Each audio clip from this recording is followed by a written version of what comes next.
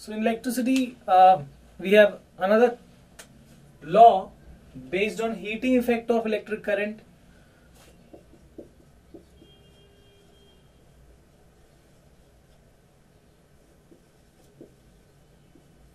So what is this Joules law of heating? It states that, actually we have already formulated that formula, that the heat generated is equal to I square RT, and the same thing is stated in Joules law in the form of statement. So let's see.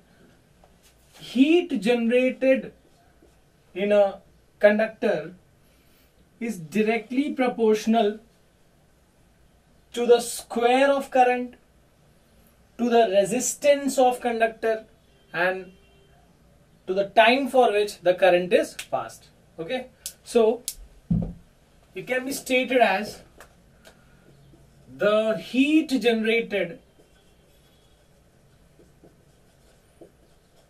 in a conductor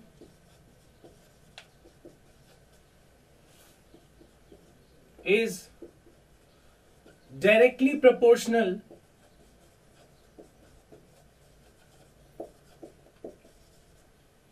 to the square of current, resistance of conductor, and time for which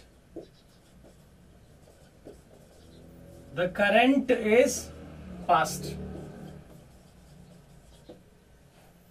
Okay, so the heat generated is proportional to I square RT.